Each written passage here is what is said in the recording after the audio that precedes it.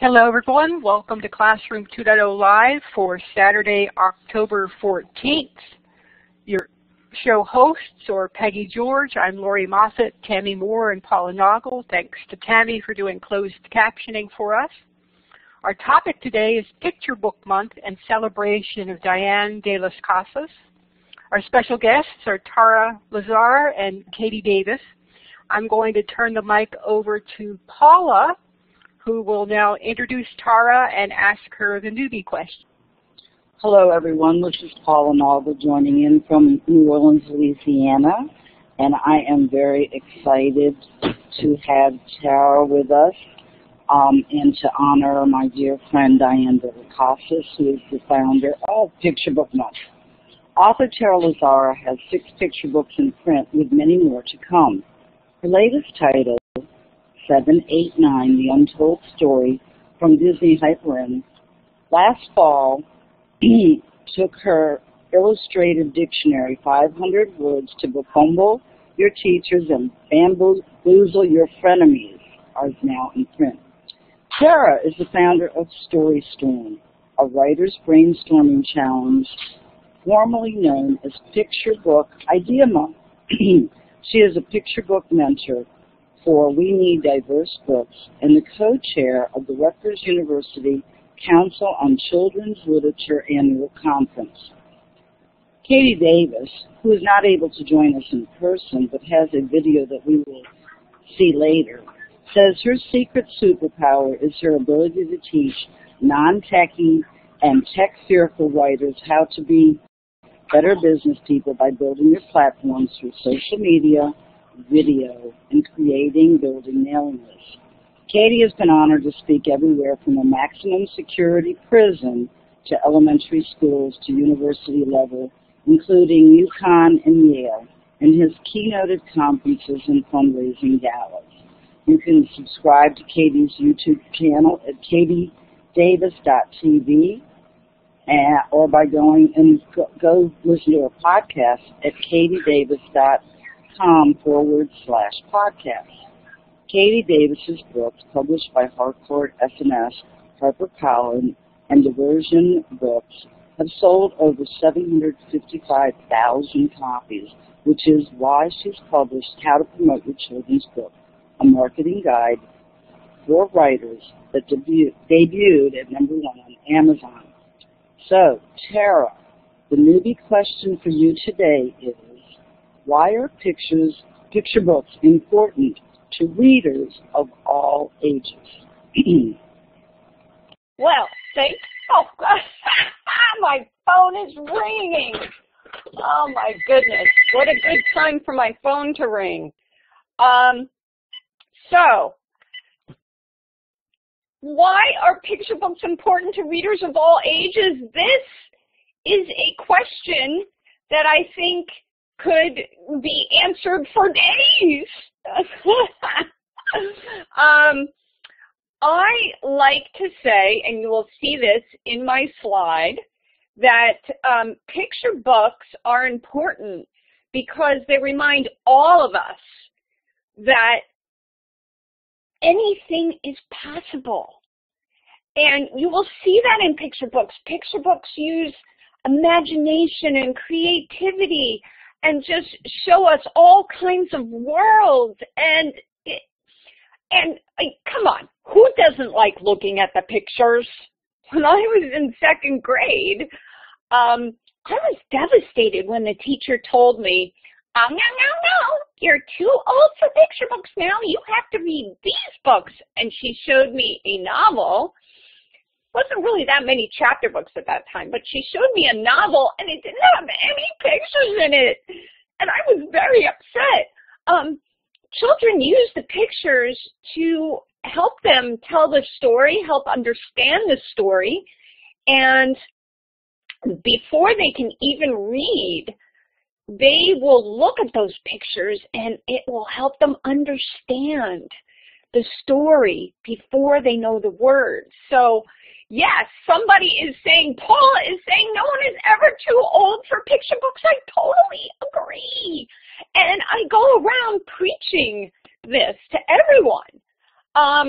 So we're here today to talk about Picture Book Month, which was the brainchild of Dianne, and it started about 7 years ago, or 7 or maybe 6. I don't even know how many years ago it started. But Dianne called me up on the phone one day, and she said, I really have a great idea. We should make November Picture Book Month a celebration of picture books. And in part, she got that idea because I had started an event for writers called Picture Book Idea Month, or very complicatingly, which isn't even a word, PBOIDMO. That's what I called it, because some of you may be aware of National Novel Writing Month. Maybe, maybe not. National Novel Writing Month has been going on in November for at least 10 years now. A dozen years, maybe even more than that. Maybe I should have looked up how many years it's been going on. But yes, National Novel Writing Month was in November, and writers were challenged to come up with 50,000 words to make a novel in 30 days, which is incredible, but it really gets what we call your butt in chair and gets you writing. So what was happening with National Novel Writing Month, it would come around in November, and I would see all my writer friends online talking about it and like, oh, I wrote 2,000 words today. I feel so accomplished. This is great motivation. And they would chat with one another, and they'd talk about what they were writing and how much they were getting done and how exciting it was and how creative it was. And you know what? I was really jealous because I didn't write novels. And so I couldn't participate in this event. So in November of 2009, I said, well, what if I start an event that's like National Novel Writing Month? NaNoWriMo is what they call it for short. So I said, okay, well, writing a picture book in a month isn't much of a challenge. And writing one a day is a little too much of a challenge. Be a little crazy there. So I said, well, the most important thing in a picture book is its concept. So maybe I hold an event where picture book writers are challenged to come up with a single concept a day, so that by the end of November, you have 30 bright and shiny new ideas for picture books, and you could keep them in a nice little book, and it would inspire you throughout the year. So that's what I decided to do. I started Picture Book Idea Month, and since everybody called National Novel Writing Month NaNoWriMo, I called my PBOIDMO. And I started it in 2009, and this kind of gave Dianne the idea that, hey, we need just a picture book month. Forget about something for writers. You're already doing that, Tara, and I've done that every year since 2009. And very recently, in fact, last year, I changed the name because who can understand what PBOIDMO is if you hear that the first time? No. Nobody can understand it, especially not teachers. And I'd love teachers and their students to join in the fun. It's just coming up with ideas. So also November is a very busy month. We're getting ready for the holidays. There's Thanksgiving. There's a lot of cooking going on. So I moved it to January, and I changed the name. It's now called Story Storm. I kind of combined the idea of brainstorming with story ideas and came up with the word Story Storm. I now hold it in January, and yes, I know there's 31 days in January, but it's still 30 ideas in 30 days, and the 31 days is just that little extra day if you need it. So this is something that I started. It's for writers. It's for teachers to participate with their students. And all it is coming up with an idea a day for a picture book story, or if your students are doing it, for any story that they want to write. And so it goes on in January, and every day on my website, which you'll see at the bottom there, is taralazar.com, I provide inspiration help. I have a published author or illustrator or maybe an editor or an agent, somebody who works in children's literature, sometimes it's a children's librarian, post something that they do to help them get inspired. And this is your little push for the day. You read that and you write down a story idea, and that's all it is. It doesn't take a lot of time, doesn't take a lot of effort. It just, your ideas grow during the month. One idea builds on another idea, and it's just a really great event to get your students interested in conjunction with also in November celebrating Picture Book Month, and reading picture books together, and just enjoying them and talking about story and learning about story elements, character and setting and personification if we want to get really difficult. It depends what age your students are. But so my story storm is in January. Now, this is what I said earlier. Picture books are important because they remind us that anything is possible. Oh, is that true? Well, I like to think it's true. It may not be true in reality, but I love to think that it's true, and I love to read picture books for all the silly and creative things they teach us. Most picture books have some kind of underlying emotional core in them, a problem that children can relate to. And this is what makes them such great tools to teach kids, because any picture book that gets published today, we're making sure as writers, as editors, as publishers, that those books have something in them that kids are going to love. Whether it be a subject like a Mack truck, a digger, you know, the kids love diggers, or a garbage truck, or a cement mixer, like trucks, or princesses, or ballerinas, or robots, or aliens, or cute fluffy puppies, or hamsters, or skateboards, bicycles, whatever it is. Every picture book is going to have something on that cover that's going to make a child be like, oh, I have to read this. But inside the book, there's always an emotional core running through the story, so the kids learn something as well. I'm going to use an example of my book, The Monster.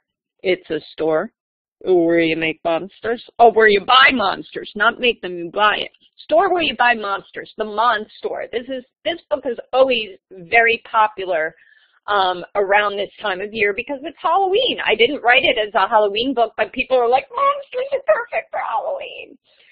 So in The Monster, there's a boy, Zach, who just wants to keep his pesky little sister Gracie out of his room. So he goes to the monster to buy a monster to scare her away. But guess what? It doesn't work. Gracie and the monster become friends. And Zach goes back to the monster and tries to return his monster.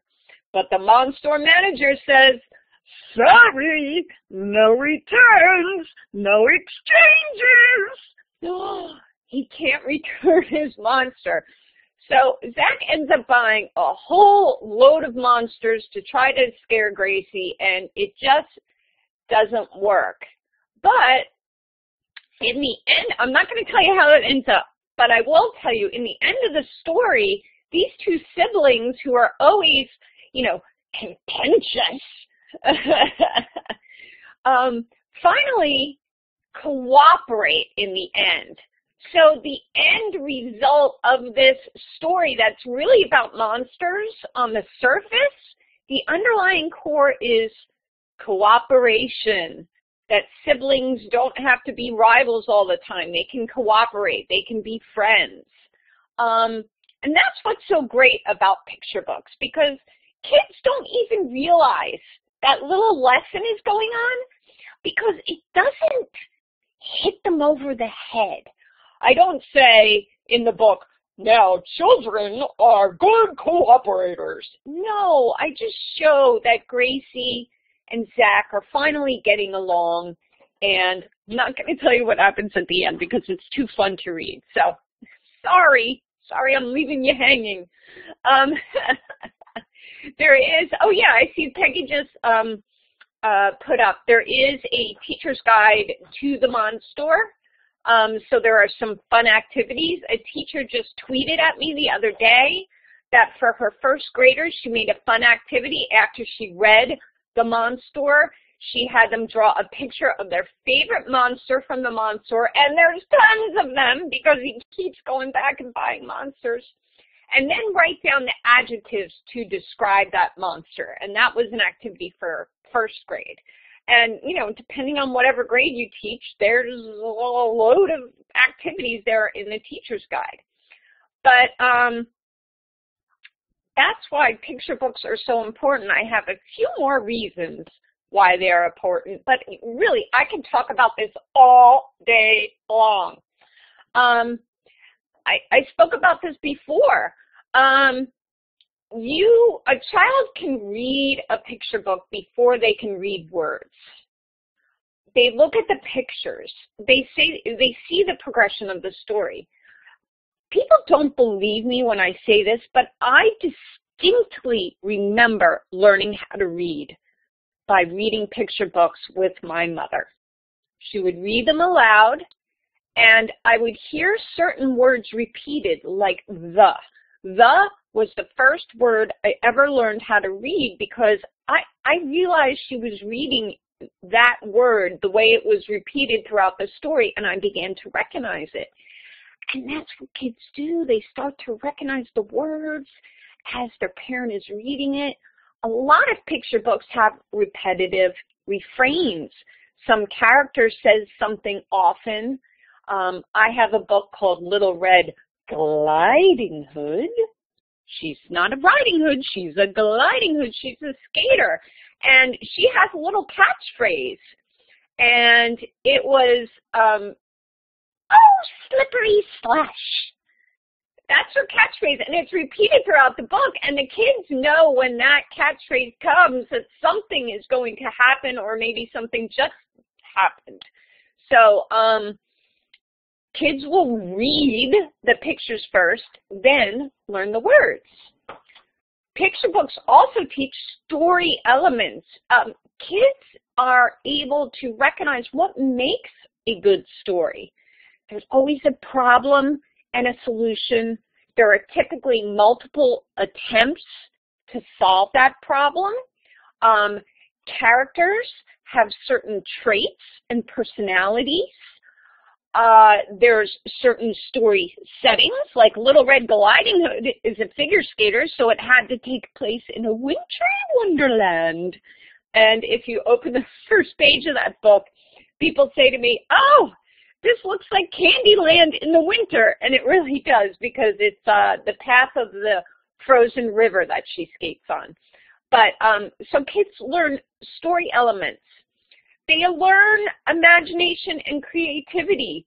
For Little Red Gliding Hood, I took there's at least 20 different fairy tales and nursery rhymes that are mashed into that story. Because think about it, Little Red Riding Hood, there's a big bad wolf. The Three Little Pigs, there's a big bad wolf. Why can't they all be in the same story? So kids get to see how you can kind of mash things together.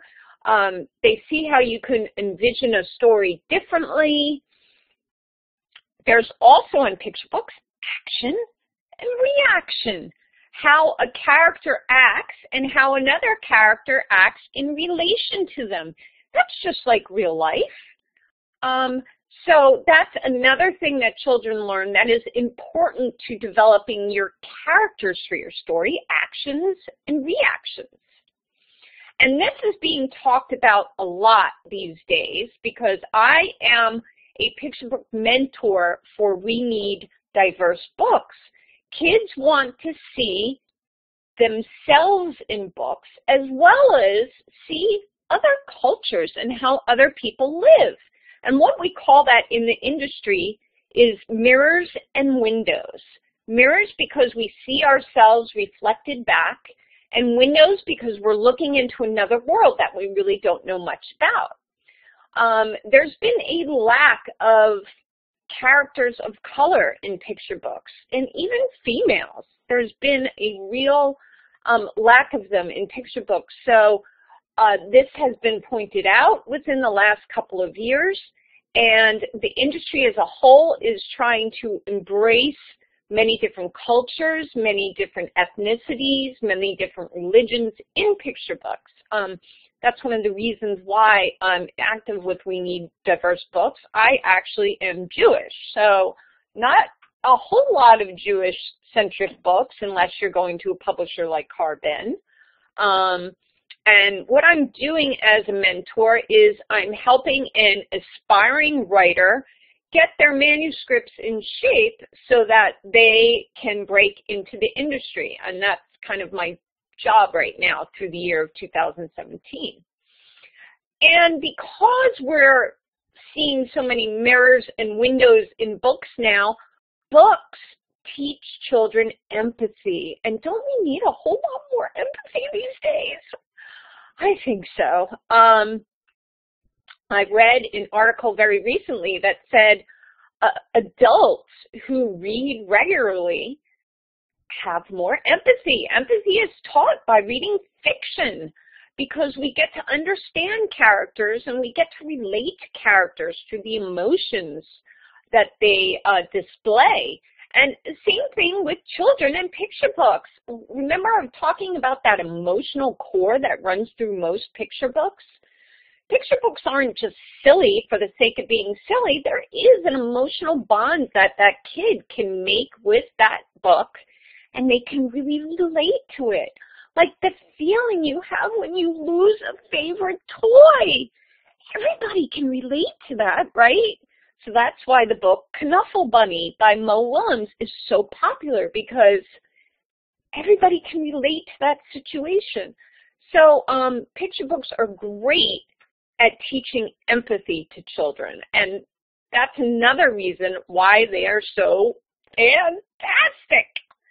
But I'm kind of done talking now because I talk a lot. So why don't we play Katie's video right now before we go to John? Hi, everybody. I'm Katie Davis. I'm really sorry I can't be there live. I wish I could be, but I'm here on video. So I'm going to give you a little background by way of introduction, because basically it's because of my background that I became friends with Dianne, and I got involved with Picture Book Month.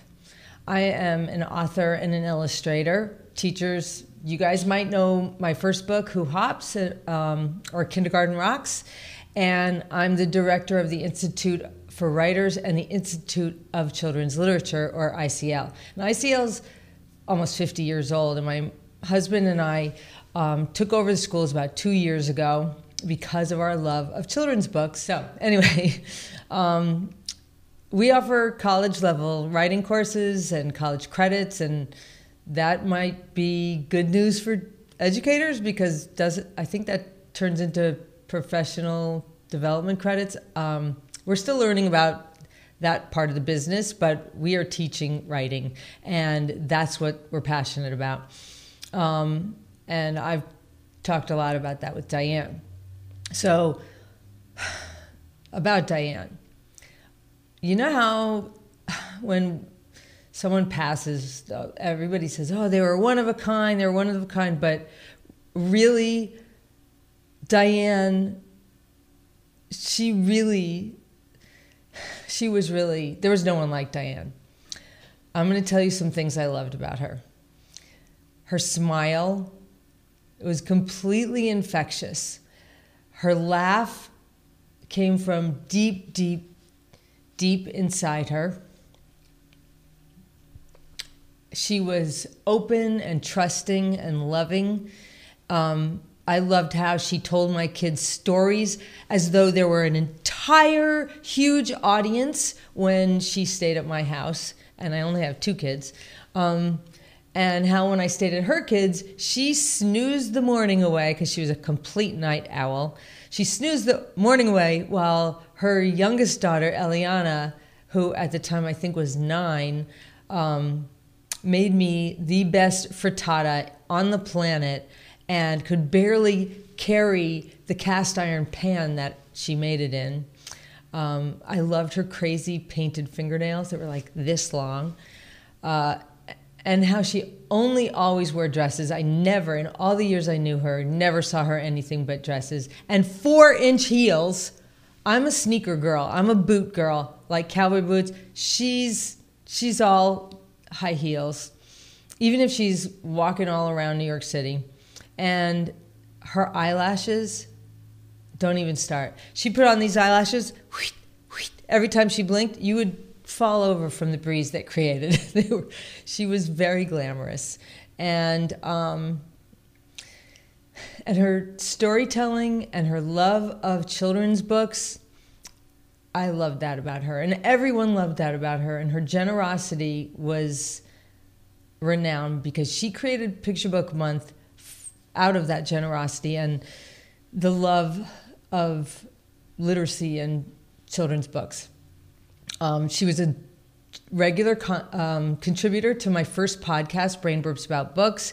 And the last time we talked, it was right when we took over the Institute of Children's Literature. And I wanted to brainstorm with Dianne on how Picture Book Month could benefit from that.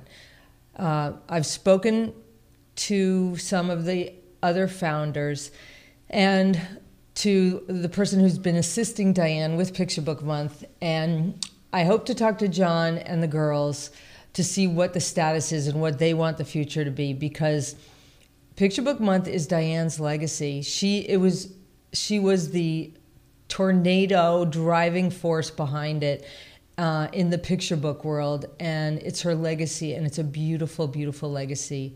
So I hope you will support it. I know you'll support it because it's great. It's great for educators. And thank you so much for listening, and have a great day. There's some amazing people here today. I am sitting next to John Couret, who was the love of Dianne's life for the last several years. And I'm going to speak a little bit about my connection to Dianne, then I'm going to turn it over to John, and he's going to explain what he and Dianne did in their collaboration. Dianne de Las Casas, I met 18 years ago when she started coming to my elementary school as part of a grant where she did an author in residency every year with our students. And our students so look forward to her coming in every year. And she started out as a storyteller, and she was always very dramatic, and the life of the room, it just lit up when she started talking.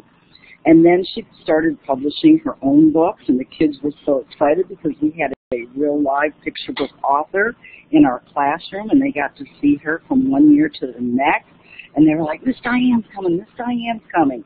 So they were always excited to see her. And she did such wonderful activities with them, such as teaching them how to do storybooks, what she called her twisted tales.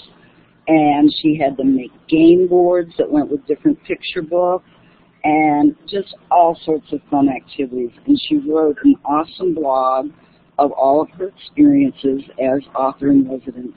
And she always took great pictures and put them on, and the kids were like, I got on Dianne's blog, you know.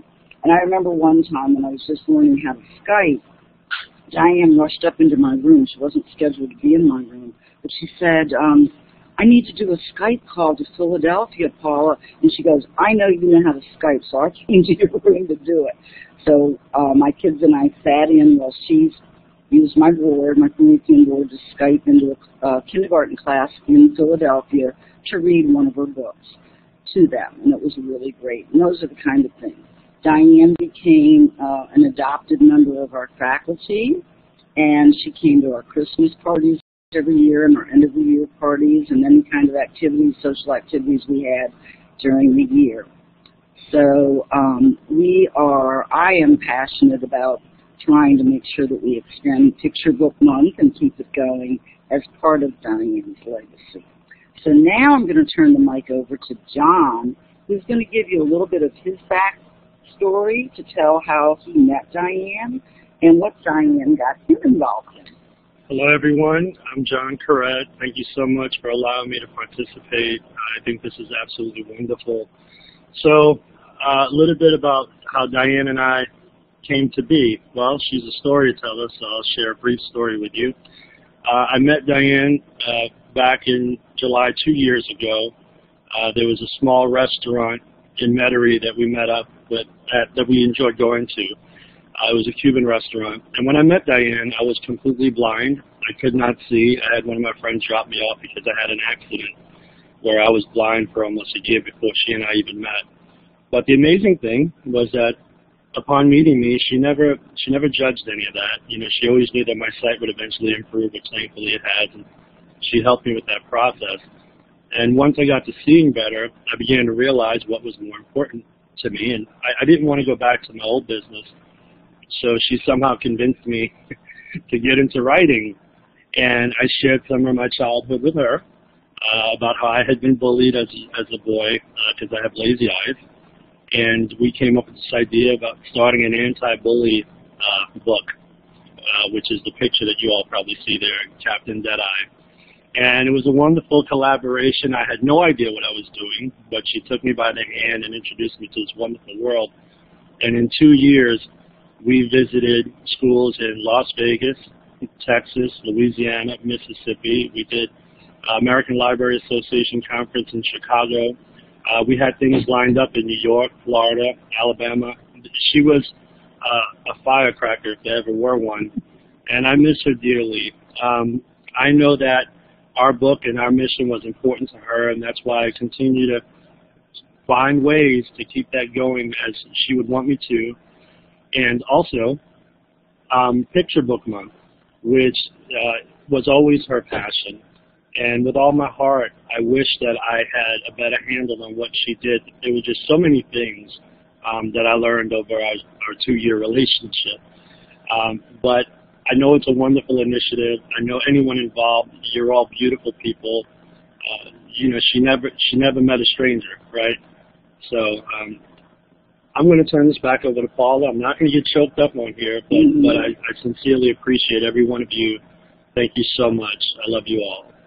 John, would you take a moment? I love the story about when you met Dianne, you were considered legally blind.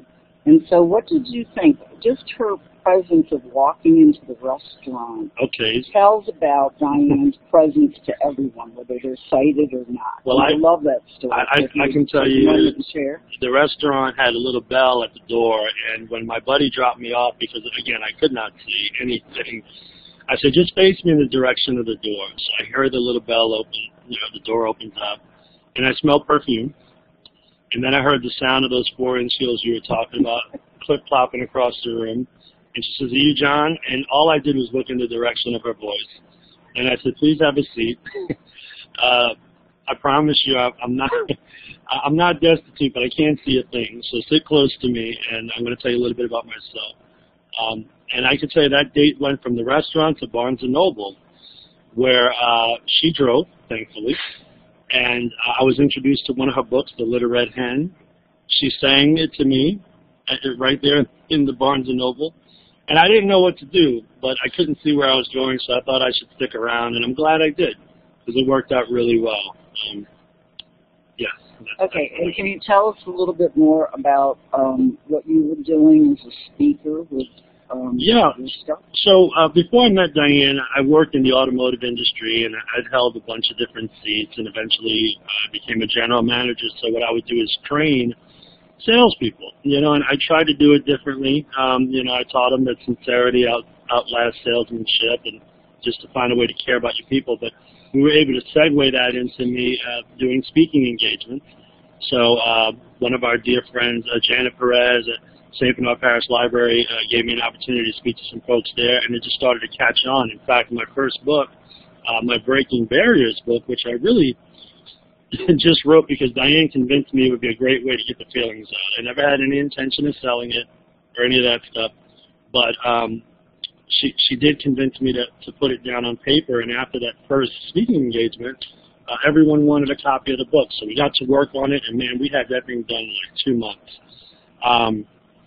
And yeah, that's taken us a bunch of places too. So. Well, we love that you were here and that you were able to come and join us today for the webinar. I am so thankful that I got to know you through Dianne, and I hope that we continue to be good buddies in the coming years. And I'm excited to see what follows with your book series for Children's Lit. Okay, Peggy, I'm going to turn it over to the questions and answer session now. Thank you very much. Thanks so much, Paula and John. I did capture some questions as we went along. Let's see. Tara, can you share tips for parents, teachers about how to decide what kinds of things to ask kids when you are reading picture books? Things that make them think but don't just tell them what they are seeing. It's really a great idea to read the book first when your kid isn't around so you know what's coming. There's a lot of anticipation with picture books. We write picture books with that in mind, that the page turns are going to be very surprising.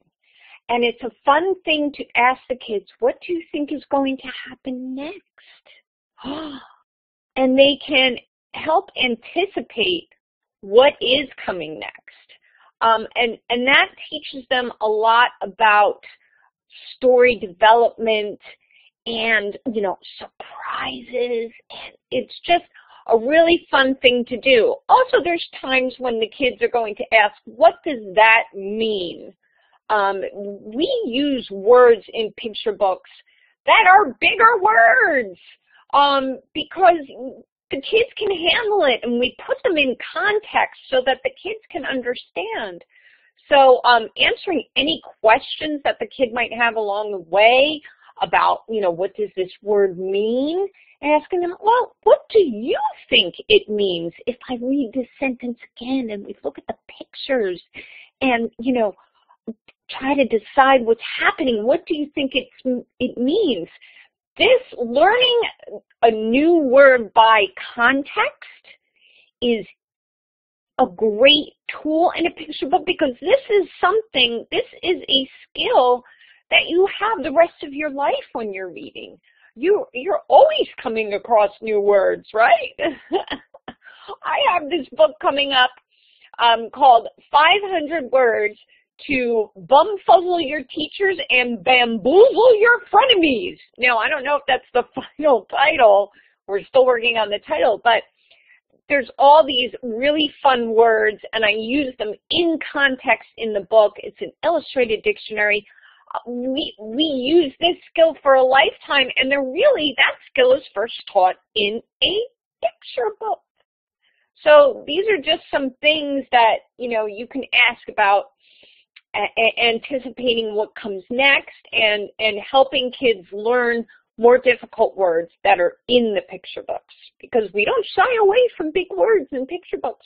It's not an easy reader. It's not meant for the child to read alone until they're a more proficient reader. Picture books, we really think, are for adults to read with children and to make it a very fun bonding time, and that's what picture books are all about.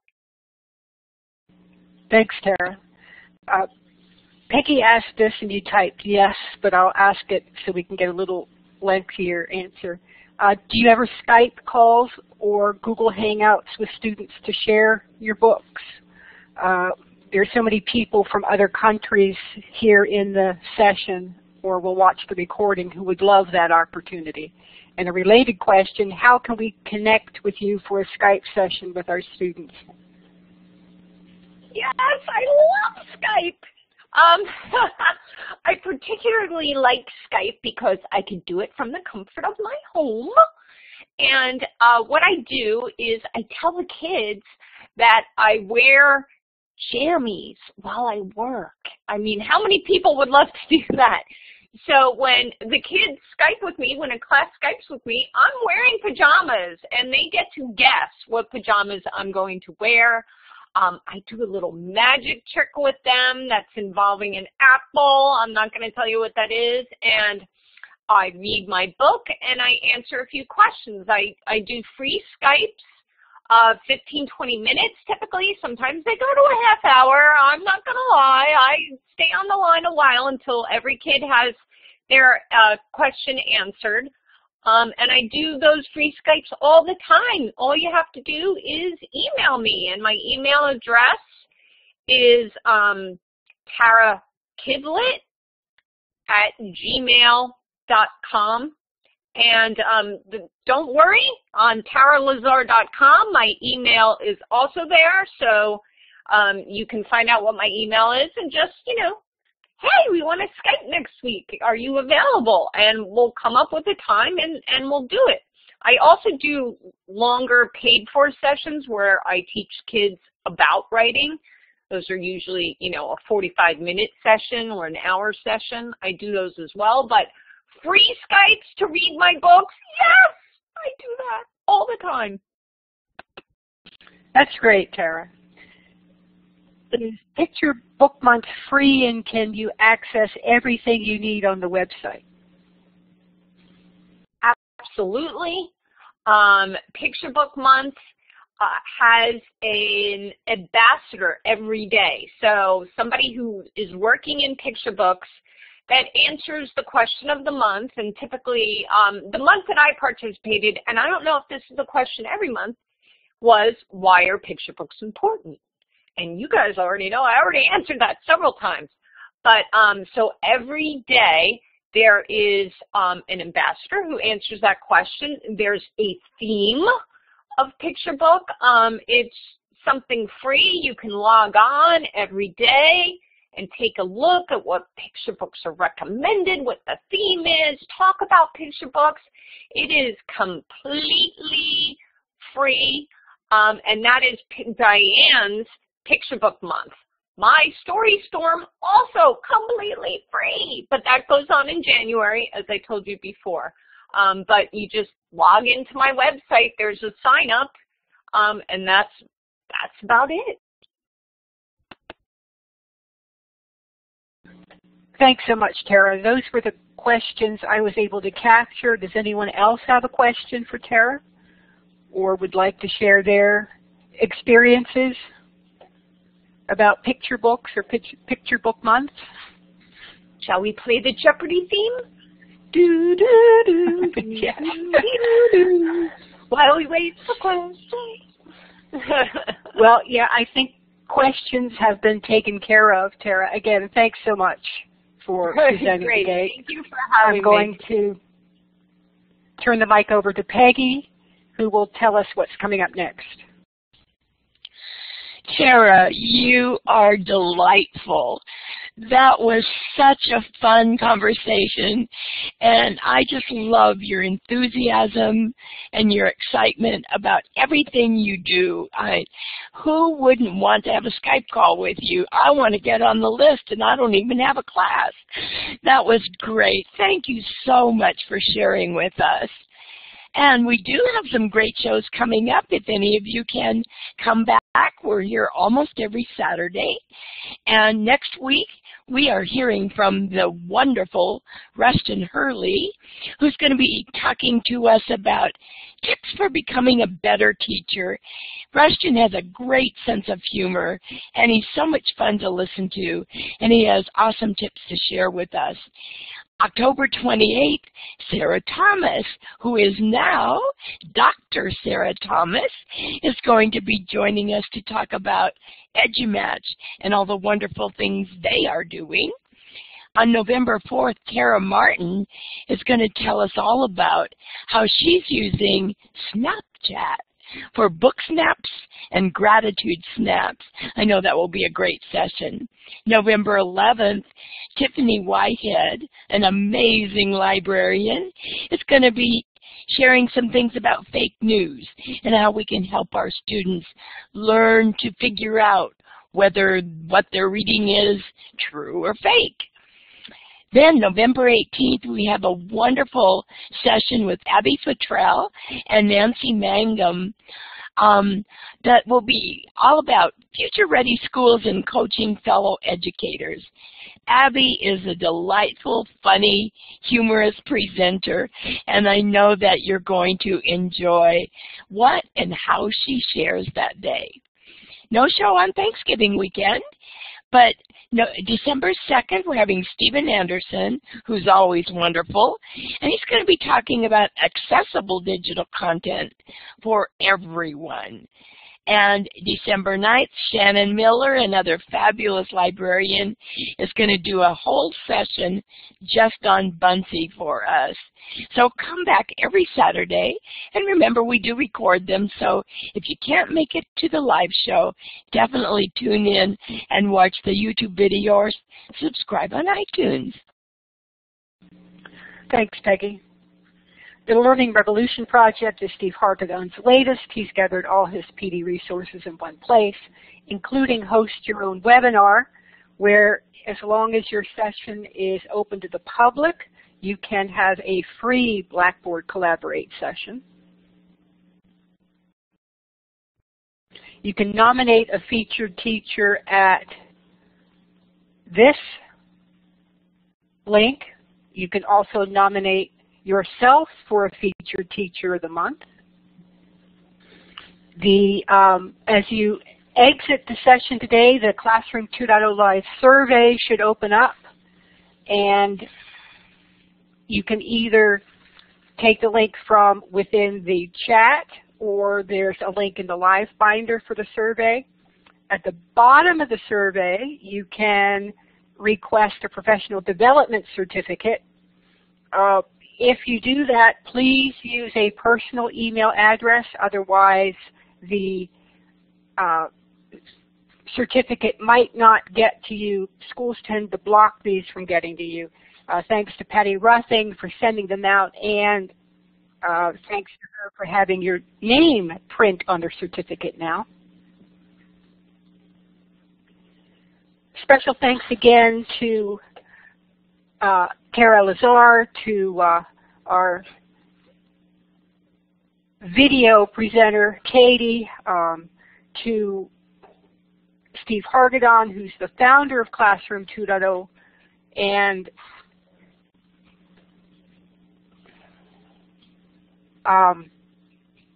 to Blackboard Collaborate for our presentation platform, and thanks to everyone who participated in the show today. Thanks for coming.